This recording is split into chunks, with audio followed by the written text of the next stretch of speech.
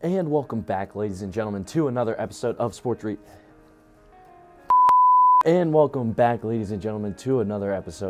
History Dork. I'm your host, as always, Matt McLaughlin, from my lovely estate in the Hamptons, as you can see behind me.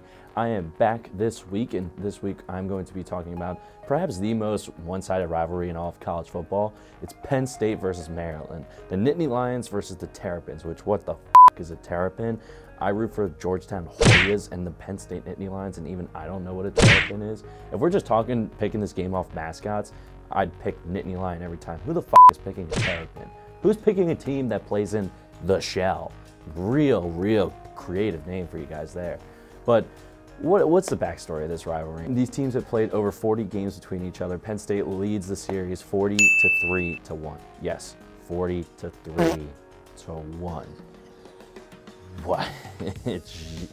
And I know Maryland fans are going to be trying to talk that shit. They're going to be talking trash and all of that, but just shut up. Just shut up. You won in 2020, congratulations. Before that, you won in the early 2000s, congratulations. You won in the 60s.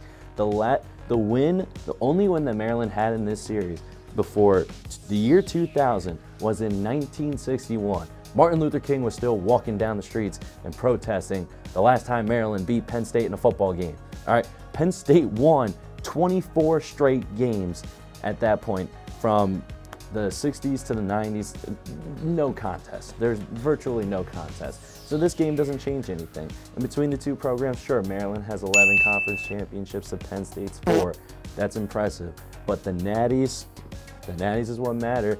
2 national championships for the Penn State Nittany Lions, only 1 for the Maryland Terrapins. You want to talk about first-round draft picks? Penn State has produced 39 first-round draft picks in the NHL draft. How much has Maryland produced? Oh, that's right. Yeah, the very large number of 13 compared to Penn State. Step up on our level. You are not on our level. Penn State will always thrash Maryland. Penn State will thrash Maryland this weekend, and you can take that for data.